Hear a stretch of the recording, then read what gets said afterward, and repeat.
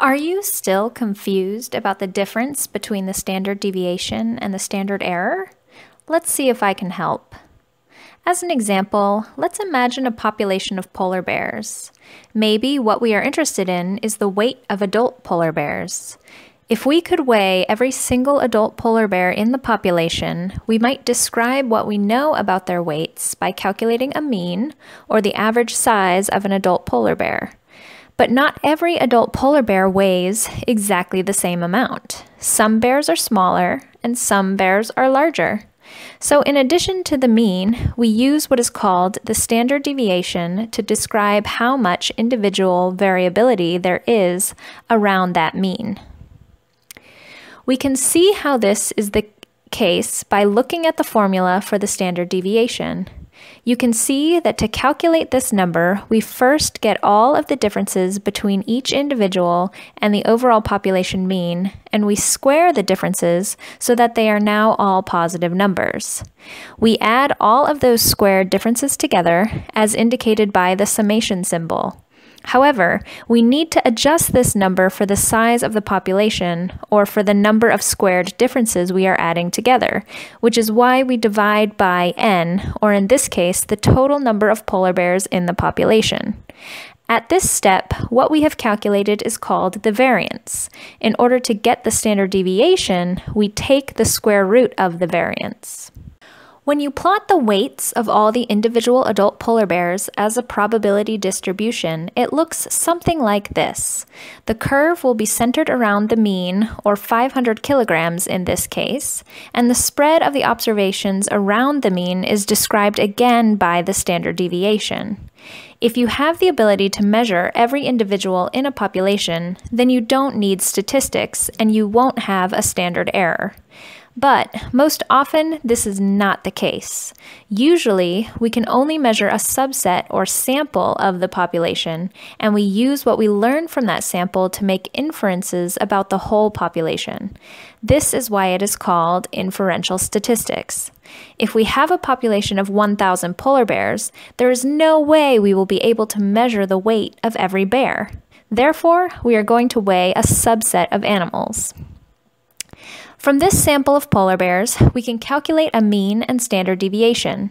The mean and standard deviation we calculate are called statistics, and they are our best estimation of the true population values, or population parameters, which are otherwise unknown.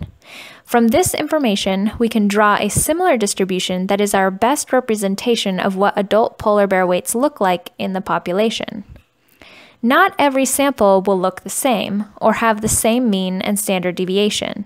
Therefore, we know there is some uncertainty about our calculated values and how closely they approximate the true population parameters. One of the best ways a researcher can try to improve their certainty in their estimate is to increase the size of the sample.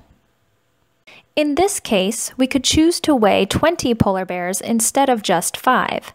However, one very important thing to remember is that the estimation of the population standard deviation is independent of sample size. We cannot predict whether weighing more polar bears is going to increase or decrease our estimation of the standard deviation. What we do know is that on average, the estimation will not change and is therefore an unbiased estimator. Why then are we more confident about our estimate of the population mean when we weigh more bears? Consider this. What if we could take all possible samples of size 5 from the population, calculate the sample means, and plot them on a probability distribution? What would that look like? It would look something like this. The average of all the sample means would be equal to the population mean, but much like how not all individual bears weigh the same, not every sample will have the same mean, so we see variability around the mean. Here you can see I have plotted the means for our two samples of size 5. The important thing to understand here is that as the size of your samples increase, the spread of the distribution of sampling means becomes smaller. As I mentioned, these are probability distributions. Therefore, as sample size increases, the probability of having a sample mean that is not representative of the population mean decreases. The statistic that measures the amount of variation among sample means around the true population mean is the standard error. Thus, as sample size increases, the standard error decreases, and the standard error is used to represent the precision of the estimate of the mean. Let's come back to reality though. Usually, you're only going to be taking a single sample from the population, so how do we know what the standard error is? The standard error can be calculated from the standard deviation you have calculated from your sample and the size of your sample n using the formula you see here. Thank you so much for watching. If you have more questions about the difference between the standard deviation and the standard error, feel free to leave me a comment below. If you liked this video and want to be notified as more videos become available, be sure to click the subscribe button.